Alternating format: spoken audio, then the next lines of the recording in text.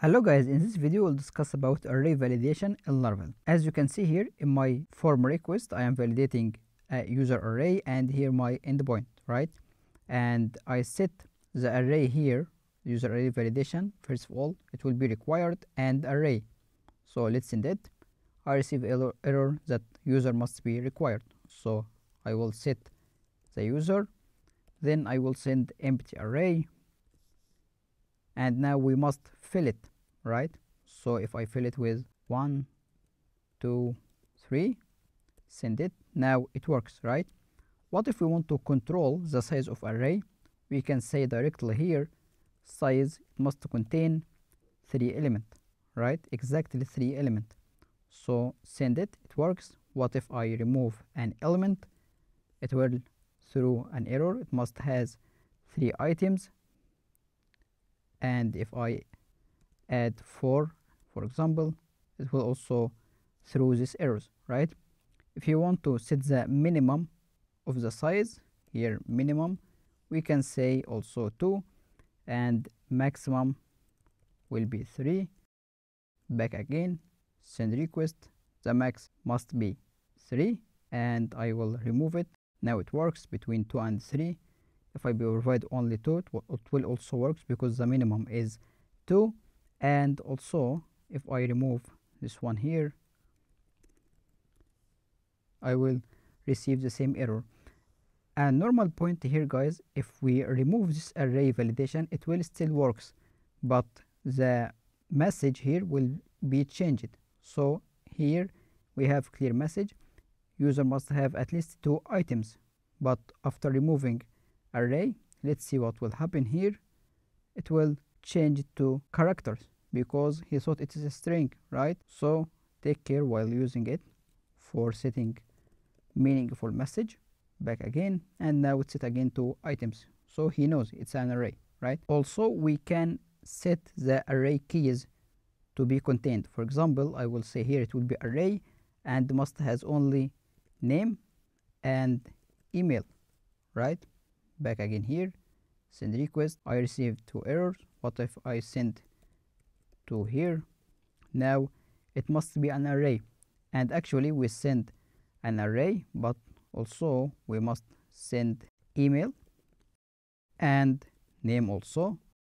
Send again, it works. What if I remove the name?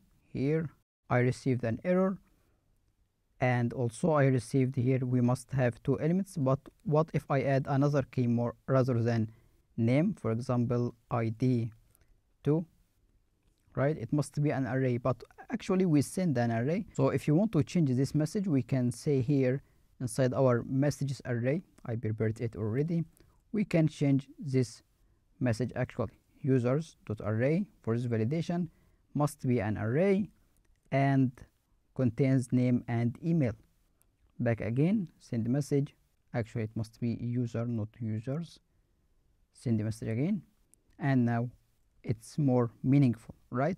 Now let's validate the items of array. So here in my array I will say user dot index here, right? It must be strings.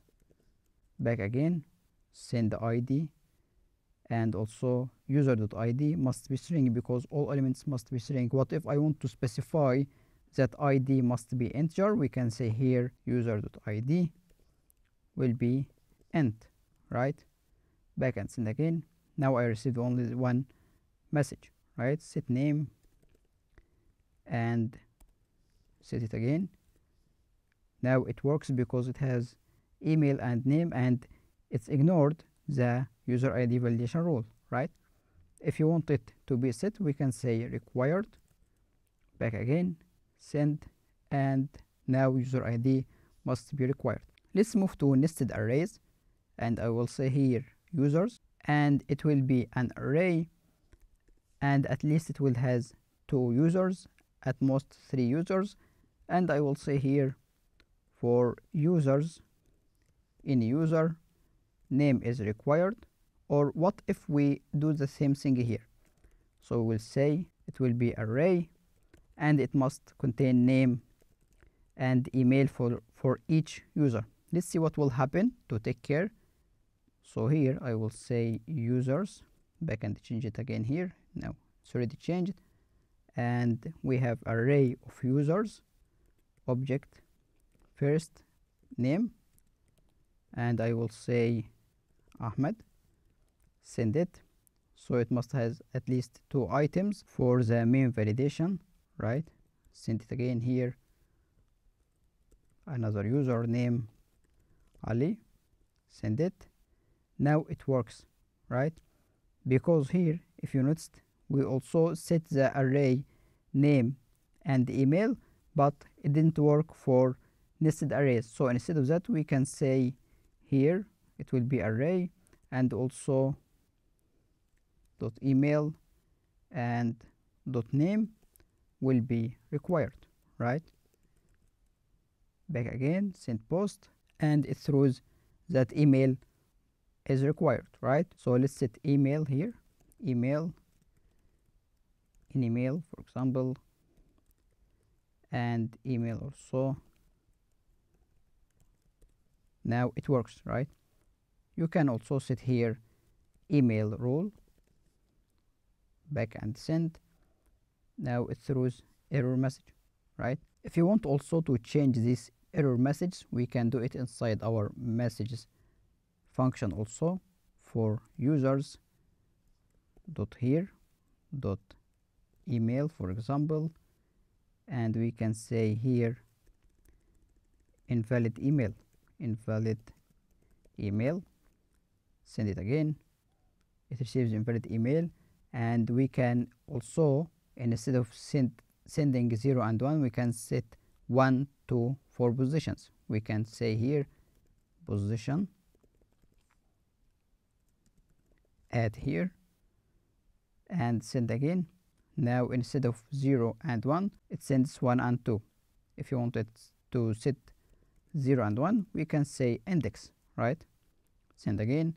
Now it works with 0 and 1 or 1 and 2, right? Here's quickly some tips about array validation. If you found it useful, support me by clicking on like, share, and subscribe.